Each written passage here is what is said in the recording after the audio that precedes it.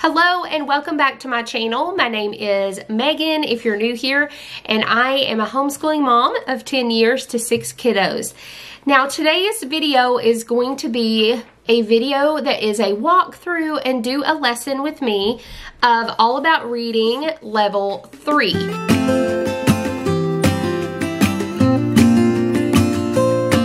Now this video I am making in response to the last video I posted, which was all about my favorite and top recommended reading curriculums for learning to read. I will link that video down in the description below if that's something you're interested in going back and watching. But there were a couple of people who commented on that video that they just felt a little deterred in using this curriculum because it felt a little overwhelming. And I can see how you may feel that way because there are kind of a lot of moving parts to this, but it's actually a really easy program to teach. And so basically it comes with a student book that looks similar to this one, but these are all things that you are going to tear out and use. These are your student pages. None of them are written student pages. They are not consumable. A lot of people organize them in a binder system. I actually did that in the very beginning, but I actually prefer to use these plastic envelopes that I bought from Amazon, and I just organize them by lessons and keep them in a box. And when we need a new envelope, we just grab it and pull it out, and then we just pull out the pages that we need. Now, I have now used this with 2 kids, and so all of my pieces are already cut out. So the overwhelming thing to you may be that you see all these student pages and trying to pull out the student pages and all that kind of stuff. It can be a little bit overwhelming. I could see that. However, if you just spend a couple of hours pulling out all the student pages and just organizing them, go ahead and cut them out, or have your kiddo cut them out beside you as you do it, and then organize them all out, then when you actually start the program, it's actually pretty easy. Now, the other thing that may be a little overwhelming is this board right here. There is a remedy to this. They actually do offer a Letter Tiles app, which makes it incredibly easy. We don't use the app anymore because our iPad is actually broken. And so until we get a new one, we are using the quote old school way of doing All About Reading. It's fine. We've done it both ways and it's still effective. So this can be a little overwhelming to set up, but there's actually a diagram in the back of the teacher's manual that shows you how to set it up for the level of All About Reading that you're on. So don't be overwhelmed by this. There is a diagram. Also, like I said, the app is a great remedy to that, because the app, all you do is you select the level that you're using, and then you select the lesson, and it puts the letter tiles that you need for that lesson on there. And then you just use it that way. So that's a remedy to make it a lot easier to work with. So organizing the student sheets, using your Letter Tiles app, or setting up your board. And then of course you have your readers and your word cards and phonogram cards. Each one of these does have the lesson and the word number on it. So they're in order. You just pull out the ones that you need for whatever lesson, and it will tell you in your teacher book here. Now I'm going to dive into this. We actually are on a lesson today that requires reading, so we're not going to use the letter tiles today, but after we go through today's lesson, I will kind of walk you through the lesson that we did the previous day so you can see what the lessons look like where you're working on a specific skill or working with the letter tiles. Okay, so we are doing lesson 28, and we're going to be reading the Slurp, which is in this book. I think it might actually be the last one in the volume 1 of level 3, and then we'll be moving on to the second reader. So as you look at this, it will tell you which swing into reading pages. That means the student pages, so we have them here. There is this page, which is just his words and phrases and things like that. But sometimes it is a front and back page. Then we have these, which are part of the pages that are just cut apart. So the first thing that you do is you start with review. You're going to start with any phonogram cards that need reviewing, which he's already mastered all of his phonograms. And then hit any word cards that he needs to review, which actually he doesn't need to review any of those. So he's already mastered those as well. So now we are going to move on to the new teaching, which here we have the first activity, which is using these pages right here. And so it tells you things you can say, which I usually phrase it in my own way. And then you do the little activity it says. Do you know what a help wanted ad is? No. Okay, so these were really popular back when people read newspapers a lot more often. They would have a section in the newspaper that was all about different jobs that were available. And so sometimes they would have help wanted ads, and that means that they need people, that it's different kinds of jobs that are available, basically. All right, so you are going to read each ad out loud, and then I want you to put them on the table in the order that is most interesting to you and least interesting, okay? Okay, so we need a person to work in our bake shop. If you like cakes, muffins, and sweet things, we have just the job for you. Help wanted baseball player. Okay, so now that he has finished that activity, now we move on to the next one, which is read the warm-up sheet for the slurp. Okay? And if they have any issues with decoding words, there are some little tips down here for ones that they may need help with. And so there is a help there if you need it. Eat, eagerly, really, dreams, please, reached, fear, convinced. Good job. Babysit. So now that we've finished that, he is going to go ahead and put it up in here.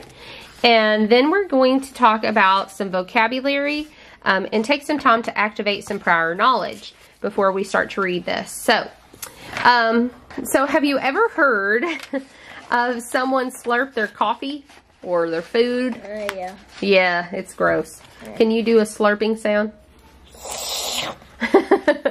Okay, so how might you slurp juice? In the United States, it's considered very rude to slurp. But in Japan, slurping is actually considered to be polite. It's a sign that you're enjoying your food, so it's a compliment to the chef. Interesting, huh? We're going to read the slurp. So can you turn to page 189? Okay, and so we are going to read this. Now what you can do is it will tell you sometimes at a certain page to ask questions. This is only going to have us talk about things after he's done reading. So we're going to read through the slurp. Well, he's going to read through the slurp. And then we're going to talk about this. And then we're going to have another activity here. The slurp. Ooh, the slurp. There he is. Greeley gazed at the help wanted ads in the paper. There was one job left that he hadn't tried. Maybe today would be his lucky day. I'd better not tell them that I'm a slurp monster. When it was his turn, Greeley sat in front of the three kids. Mel was just a cute little boy, but Sage and Dolly were very stern girls. Okay, so he just finished, and now we're going to talk about this. So, in the slurp, Greeley has to convince the other kids that he is the best monster for the job. So how does he end up persuading them? What is that? Persuading? Convincing. Oh, he said I could jump out of a closet and scare you. He makes the best peanut butter and jelly in town. Mm-hmm. And yeah. Yeah. So there's a few examples, but what was he hiding from them that he could what? That he was a slurp monster. Yeah, and when it was finally revealed, when he slurped in front of them, what did they think? That he couldn't stay. Why? They thought it was what? Gross. Yeah, they thought it was gross. But then, Mel, the little brother, thought it was funny, and really, he started... Yeah, he started eating and drinking. Yeah, because he was slurping like him, right? And okay. The little boy only ate steamed beans and ice cream. Ew, gross. That's like more disgusting than... Yeah, that's gross. Yeah. So, today, you're going to imagine an alternate ending, okay? Can you make up an alternate meaning? He would... Or ending, I mean. Then Greeley would walk out the door very sadly. Yeah, and it would have a sad ending. Who likes a sad ending? Not me. Not me. I don't either. I like that one much better. Yeah. All right, so after you finish all of that, then you have read aloud time. Read aloud to your student for 20 minutes. Sometimes he reads it to me. Sometimes we read together. And so it says to try buddy reading for expression and practicing expression. So now that he has finished this, because we're going to do read aloud time all together here in a little bit, he is going to put his sticker on lesson 28. And there's these cute little monkey stickers that comes with this level. And then that is the end of our reading lesson for the day. So because our lesson was a lesson where we read, I want to walk you through the previous lesson that we did. This one is going to be looking at a specific phonogram, the EA. And so it tells you everything that you need to pull out, your word cards, which are these, which we've already pulled those out because he already mastered those. And then this phonogram card, the EA. And then also the letter tile EA, and then the swing into reading pages, which are these cute little seals, and they're reading the little snowflakes to practice the EA sound, and then a front and back fluency sheet. So those are the 2 pages, and then of course you have your letter tiles, and it tells you, you know, to go ahead and pull out the EA tile. So I'm going to put that in the workspace because that's what we're going to be working with. So it literally just walks you through everything. Of course, you have the review section I mentioned before, but you teach the phonogram EA. It has the different sounds that EA makes, and you do that together, and then you move the EA to the workspace. So now you work with the letter tiles, and it's actually you that does these letter tiles. So the first word I would pull out is leaf. Okay, and you literally just follow the prompts. And we don't always need to do the like really segmented sounding out, especially with him. And so, you know, you just go at whatever pace your student has. Then you're going to change it to heat, then neat, and then you're going to do all of these different words on your letter, with your letter tiles here. So after you do that, you're going to work on labeling syllables. And this is something that is taught in this earlier in like level 1 and level 2. It teaches all the different syllables, which are these right here. And they learn to break apart a 2 or more syllable word, or even just a 1 syllable word, keep it together, and then they would label this one like this. It's the vowel team syllable, and then you just do the next word. So after you go through all the work with the letter tiles, which really doesn't take all that long, Then you move on to the activity sheet. For this one, normally I do cut them out, but for this one, I was like, literally, you're just reading words. So we're just gonna read the different little snowflakes. So that's all we did. Then we practiced the word cards. So these don't follow a particular rule, and they are called leap words. So they're kind of like sight words. Then you move on to the fluency sheet. Now, I have seen some people that don't make their kids do the whole fluency sheet. I actually do, but it's also not a struggle, like an intense struggle.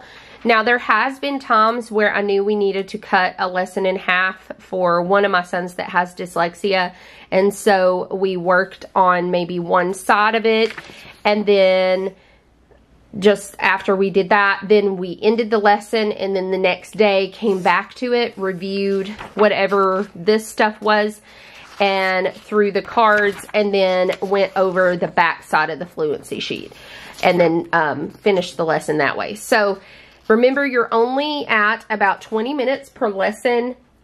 I mentioned in my video that I did the last time that we typically, if we're close to finishing a lesson and it's going well, we typically will go over that 20-minute mark and finish out the lesson. But there have been times where we have taken advantage of the 20 minutes and halved the lesson and come back to it the next day to make sure that there is mastery for that concept. So, and then of course you end each time. You do have a read aloud time where you're reading to your student, and then there is some different little challenges or things to focus on during that time. So as I said, I hope that you found this video helpful, and if you have any questions, put them down below, and I will see you guys on future videos. Thanks so much, guys, and have a blessed day.